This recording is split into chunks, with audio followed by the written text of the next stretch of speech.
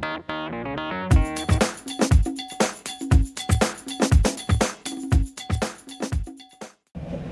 evening, everyone. Well, it is indeed a pleasure to be here at Laurel High School. We're the home of the Tornadoes, and we are a winning team here at the Laurel High School in between the bricks. And you know, it's at Laurel High School that there was a cheer that the cheerleaders will always do. We believe you can do it. We believe you can do it. You know, that cheer is really what motivated me and catapulted me in this election. Because I just simply believe that Laurel can do it. In the mail this week, you probably have received a brochure. And in this brochure, you have seen our I Believe in Laurel action plan. Because we're about action. A vote for Trey Chin is a vote for action, and I want you to have this in your hands because I want you to know exactly what we're about. You don't have to think about it in a 30-second commercial on the TV or radio. I want you to know what that plan is all about. And I want you to know and to discuss with your family and friends, rationally and logically, who's the best candidate for the job. And I believe that that's Trey Chin. Now, the number one issue that we may have facing the city of Laurel is, you may say water line, sewer line. That's a huge issue. Our streets are decaying. That's a huge issue. Drainage issues, that's a huge issue. But in fact, the number one issue is how you want to pay for that. The revenue. How are you going to pay for that? That's why my platform on economic and retail development is vital. Because I think that we're taxed enough already.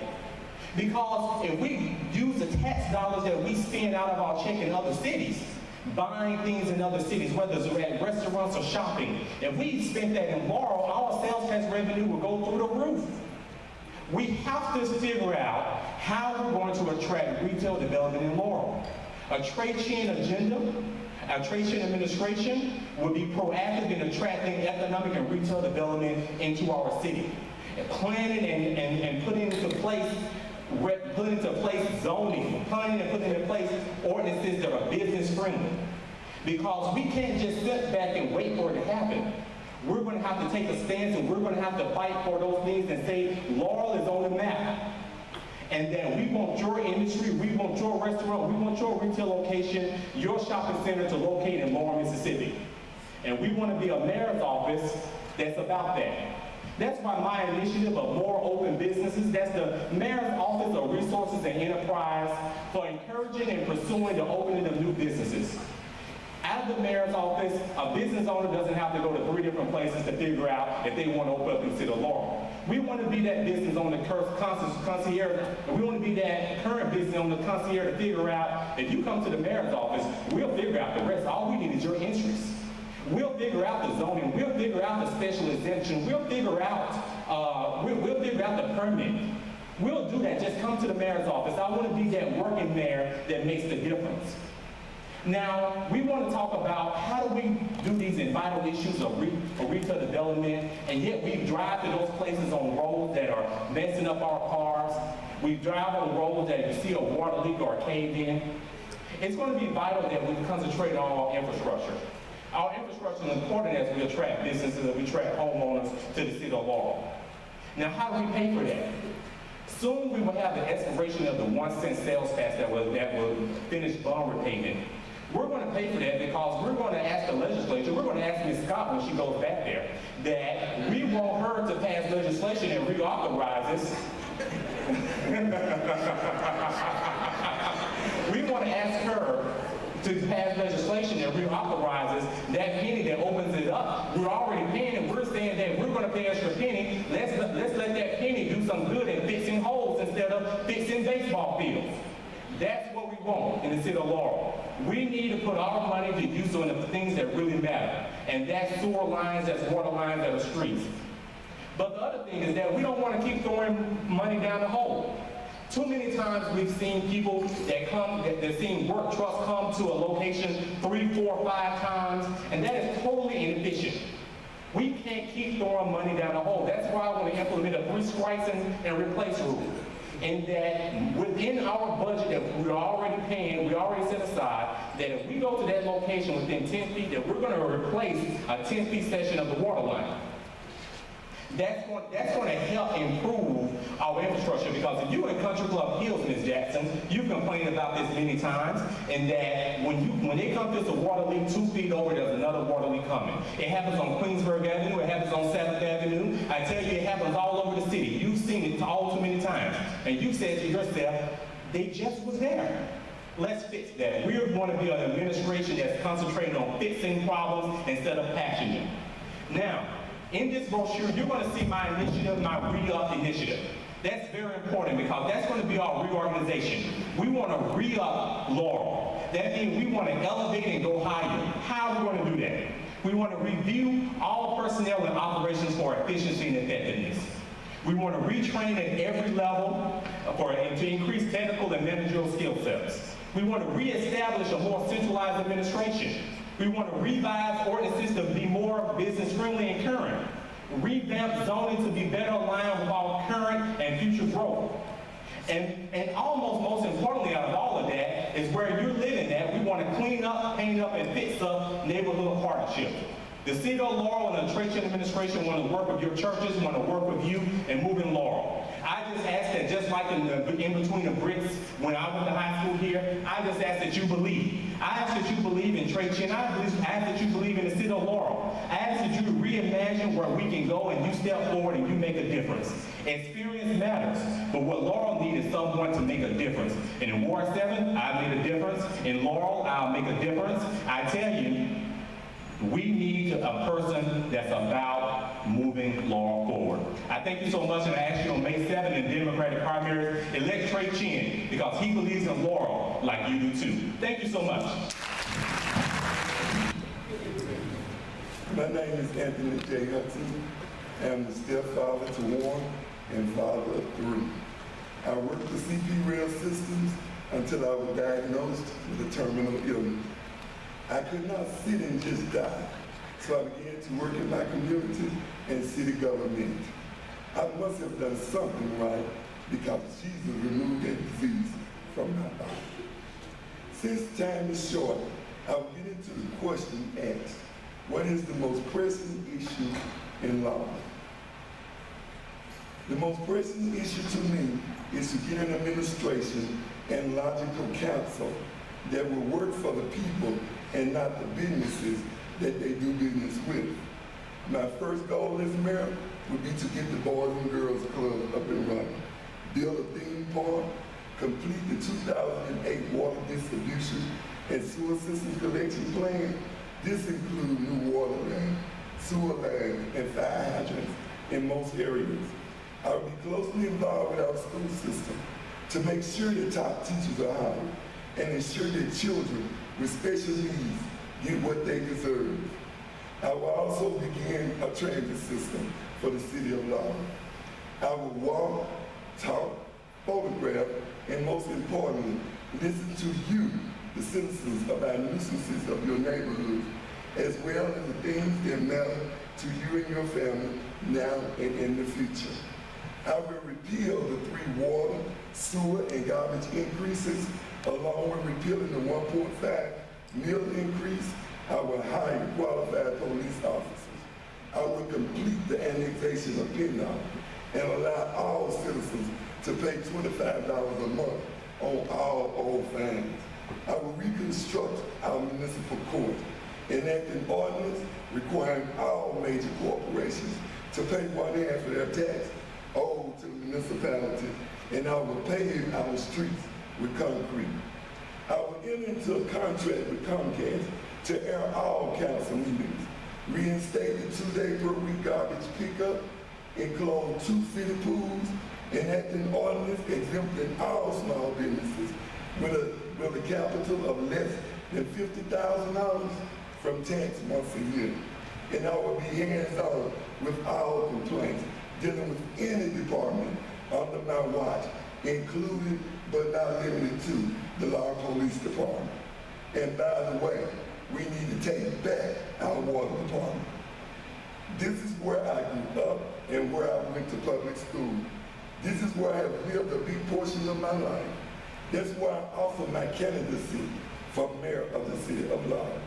I have been involved with our local government, and I have a lifetime of experience that counts, and I want to put it to work for this city. Yes, you have to have four votes, but if you get in complaint, you'll get those 4 votes. Thank you. Good evening. Good evening. First of all, I'd like to thank the Chronicle and WDAM for being here and sponsoring this forum. To the other candidates, good evening to you guys. I am a graduate of R.H. Watkins High. We call it R.H. Watkins, they call it Laurel High now, class of 1974. I graduated from Jackson State in 1978 with a BA in sociology. And I came right back to Watkins to work here as a jobs coordinator and social worker in 1979, and then went on to Stanton and worked as a social worker in that program too. I'm the son of the late Reverend Alfred Jordan and Vera Jordan. We've been here all our lives. I was raised and born here, and I love law. And for 29 years and 8 months, I served as an employee of the City of Laurel. Now, in that length of time, I've seen a lot and I've learned a lot. That's why I'm running to be the next mayor of this city, because I prayed about it, God spoke to me, and I believe he did with all my heart to continue service. I retired October 1st, and people say, why are you going to jump from the frying pan into the fire? I said, well, I just have a calling. I want to serve, I want to continue to serve. I'm also a member of 2nd Baptist down by in the Ward 7 area, Crossmoor Park, where I serve as trustee and treasurer by church. I'm married to Rita Terry Jordan. We have 3 children. I have 3 adult children. Listen, I have a formula to work toward achieving success. And there are 3 major human components here: the city administration, the city employees, and the citizens. Those formulas in that success, or achieving success, is organization, responsibility, cooperation, education, accountability, prioritization, respect, experience, information, trust, communication, training, fairness, diligence, consistency, persistency, loyalty, and hard work. Listen, the powers that be cannot run or set the agenda for this city. This city belongs to the citizens. It's not good government, it's not fair for all of our citizens, and you know what I'm talking about. The trust factor is gone in our government. Look at this audience. People don't trust government anymore. People don't vote anymore. That's why there's nobody here. We have to get trust back in government. We have to make sure that our city officials that you elect trust government. Trust government. That's why people don't vote. There are rules and regulations, policies and procedures that some government officials don't follow. If the citizens are witnessing this, then they won't trust government. How do we get cooperation between ourselves? This cannot be a favor situation. Favors create problems. Let's work on it. Listen, let's work on a cost of living raise for our employees on a percentage basis according to their pay grade and rate. No promises, no guarantees, just work hard toward them, because our employees are an important asset to us. And we got to make sure we're doing fair by them so they can service the city like the city deserves to be serviced. We've got traffic issues. Many of our streets need posters, speed limit signs. People drive up and down some of these streets like mad people. We need to slow them down. We need to post signs. Make sure we're doing that. Some people are not going to like this because they might think it's infringing upon freedom of speech. But we need to get rid of citizen forward. All you're doing is getting up there talking, and the council cannot respond. My plan is to have a citizens action committee. That where 3 to 5 representatives from each ward will form, and you will pick those people. And then you will meet with the council person, the mayor, the CEO, or whoever else is involved, the directors of the department. And then we will discuss these issues that you may have. It doesn't need to go, no offense, it doesn't need to go on WDAM, it doesn't need to go on the Chronicle, embarrassing the city like that. We need to make sure that we are working in a cooperative spirit in order to try to get our problems correct and do it the right way. We're just not doing that. We also need to make sure that all of our employees are doing the very best job they can. We need to make sure they are properly managed and have the best equipment they can use. I work hard to ensure all of our department personnel have the education, training, skills, and equipment to do their job safely and efficiently. We need more youth programming, more businesses, industries, sit-down restaurants where we're comfortable and can enjoy a meal, and of course, jobs, jobs, jobs. And one of the council people that are running suggested that we have public transportation, and we know how important it is, especially for our elderly people or those people that don't travel. How? Grants, loans, and other avenues of funding. Let's stop wasting money on companies and agencies making financial assessments of our city. Can't we do this? If our sales taxes are increasing, then let's put them to work. We all know we have a court system issue, and we need to make sure that our law enforcement is on point. We need to make sure we have a marketing strategy for this city to bring businesses and industries here. And we also need to hold landlords accountable for these rundown properties that they're renting out and people are paying rent and they're not fixing them. So in closing, I want to be your next mayor. It's time to move law forward. Let's move law forward together. And please, whomever you vote for, just make sure you go vote. Thank you, and may God bless you. Good evening, everyone. I want to tell you how much I appreciate the good citizens of Laurel coming out in this weather, riding over some of the roughest streets in the universe to get here for me to tell you why I think I'm going to make you the best mayor for Laurel. I want to introduce myself. For those of you that don't know me, my name is Ken Keys.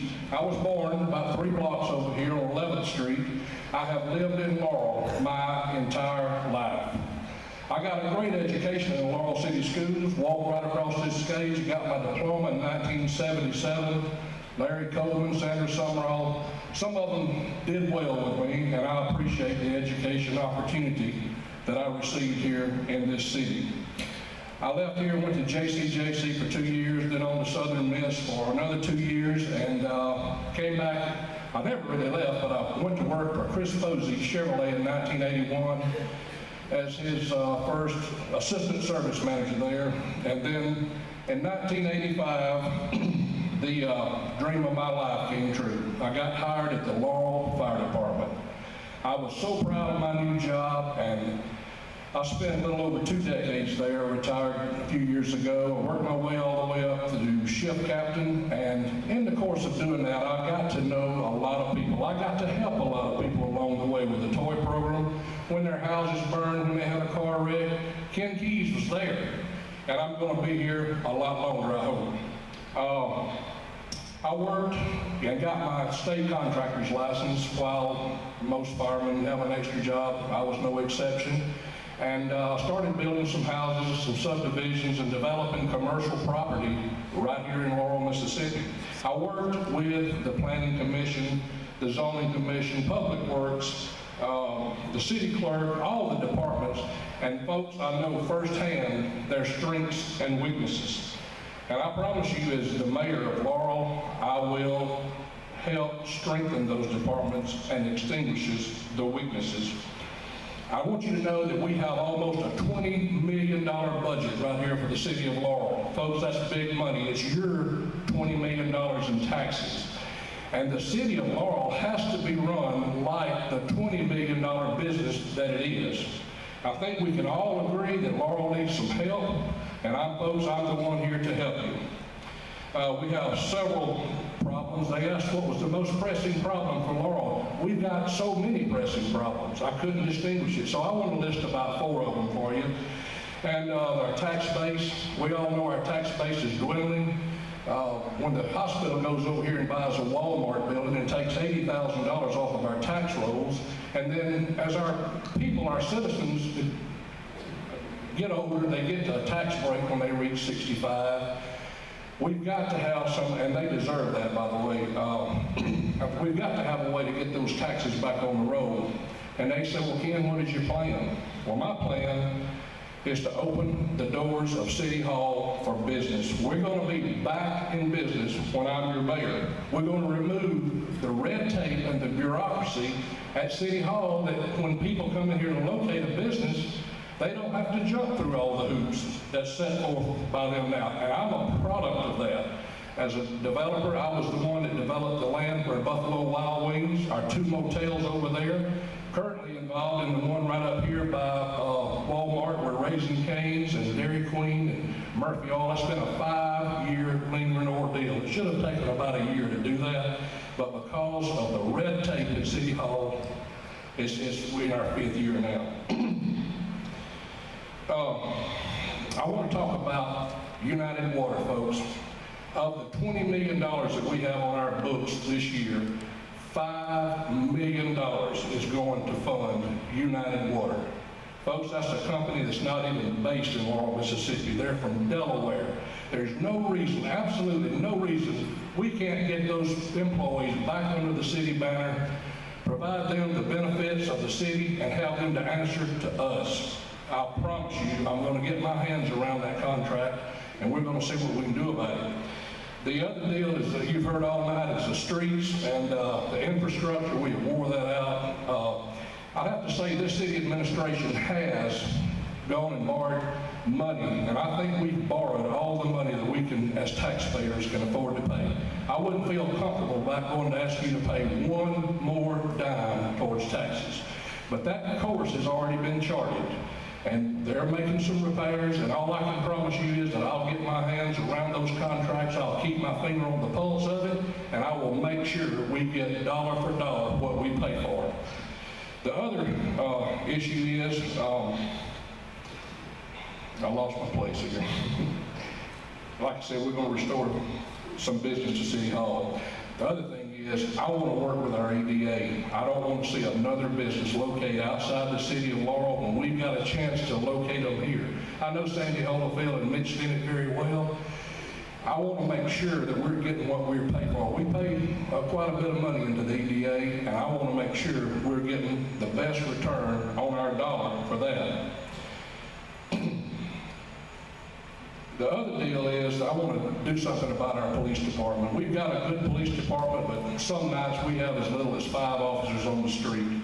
And I want to do auxiliary police department. I've got about 25 people that are certified law officers that are ready to come on and help us as an extra set of eyes and ears. I'm not looking for somebody to hide in the bushes and try to catch you going to Masonite and write you a ticket. What I want to do is clean up some of this gang activity and some of the drugs that are killing our community. Like I said, I was in the Buffalo Wild Wings deal and a couple of more commercial establishments, and we were able to build you a new Popeyes here, and we helped locate Topers here. And I just want to tell you that as your mayor, you will not have to go through the city administrator to get to me. I will be accessible to you. You will have my ear, and I hope that I will have yours. I would consider it a total honor and a pleasure to get to serve you the next 4 years as your mayor. And I want to say this in closing. There are people that want things to happen, and there's another section of people that hope things are happening. And there's another section that make things happen. And I promise you, as a mayor of Laurel, I will do everything in my power to make some plays happen. I thank you for your time. Thank you for coming. God bless you, and God bless the city of Laurel, Mississippi. This is a campaign for mayor.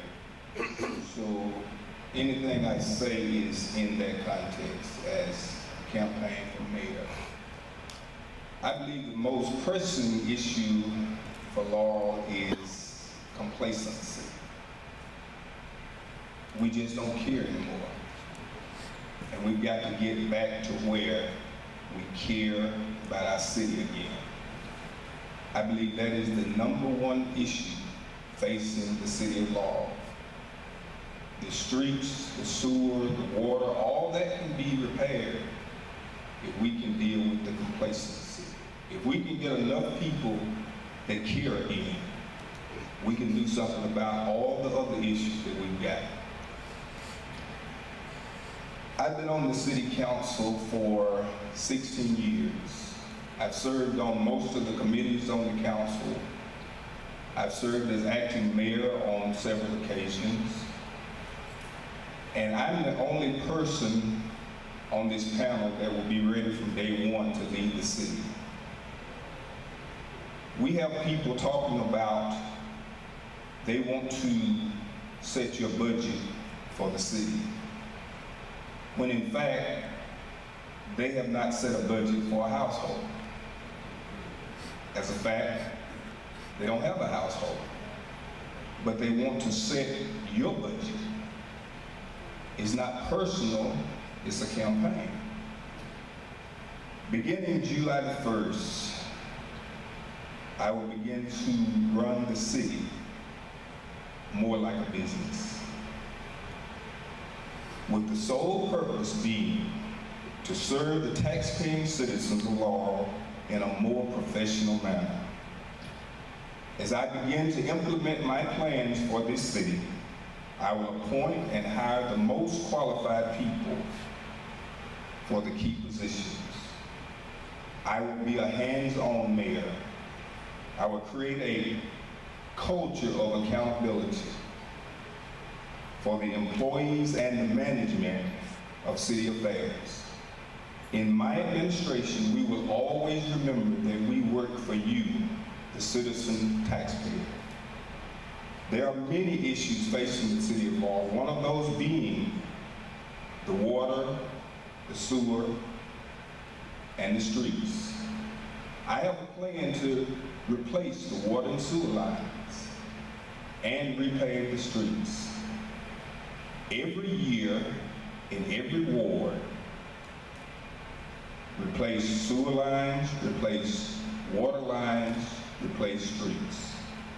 Every year, in every ward, until it's finished.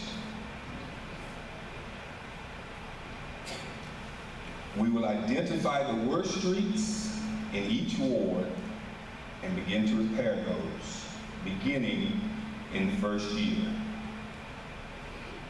And we will clean up the city of Laurel.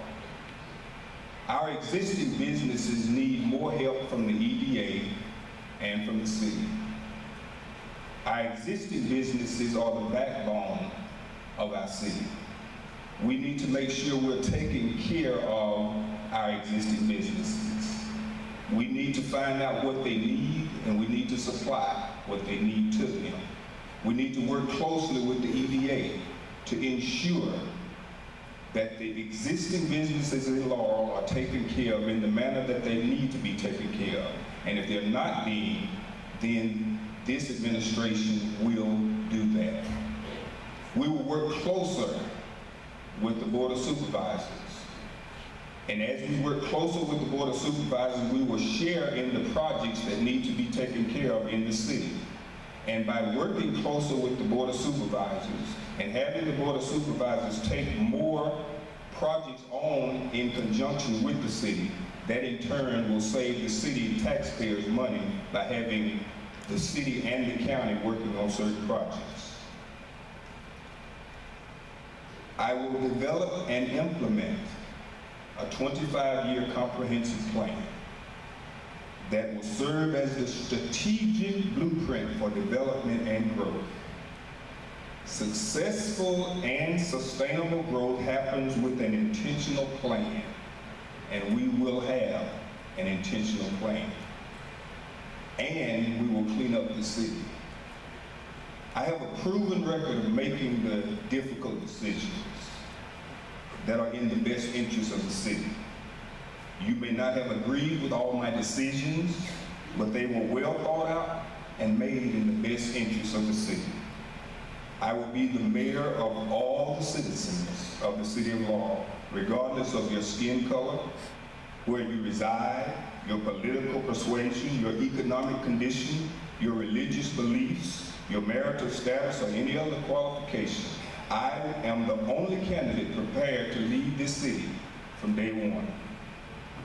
One candidate for mayor speaks about the experience in the legislature. But experience in the state legislature is not the same as experience with the nuts and bolts in a municipal government. Both of them are experience. Both are public service, but they are different. There's a vast difference between the workings of the city of Laurel and the workings in the state legislature in Jackson. I urge you as the voters to ask a simple question. Where is the bacon? Where is the bacon that has come from Jackson for Laurel, Mississippi? Not for Jasper County, not for Clark County. Where is the bacon that has come to Laurel, Mississippi? It is important that you not only listen to what's being said, but examine the claims, because I can tell you anything, but the fact of the matter is, as the old saying goes, the proof is in the pudding. I am committed to representing the city on a county-wide, statewide, and national level in a professional manner that exemplifies the pride that you and I all share for the city of Laurel, and we will clean up this city. On May 7th, vote for the only person that can begin July 1st running this city, Johnny McGee. Good evening, everyone. And we thank the Lord for the opportunity to be here tonight. And we want to thank the Chronicle and WDAM for allowing us this chance. All of the candidates for mayor and all of the candidates for city council, we want to commend you all for putting yourselves forward for public service. Let me say, you asked what was the most pressing issue. There are many issues that are pressing here in this city, but I believe that we need to move in a different direction, and I feel that I bring a skill set, a comprehensive skill set that you will be able to consider as voters. I worked 9 years with the Employment Service as an employment interviewer, where we did personnel management, referral, as an employment counselor, where we train, put people in training, as well as on-the-job and vocational programs. Then I went on to Ellisville State School, where I worked as a nursing home administrator. And as you know, the city of Laurel has a $20 million budget. I supervised over 100 employees at Ellisville State School. We had an income of over $5 million at our unit yearly. Then I went on to the House of Representatives, where I have served 20 years. Somebody said tonight, where's the bacon?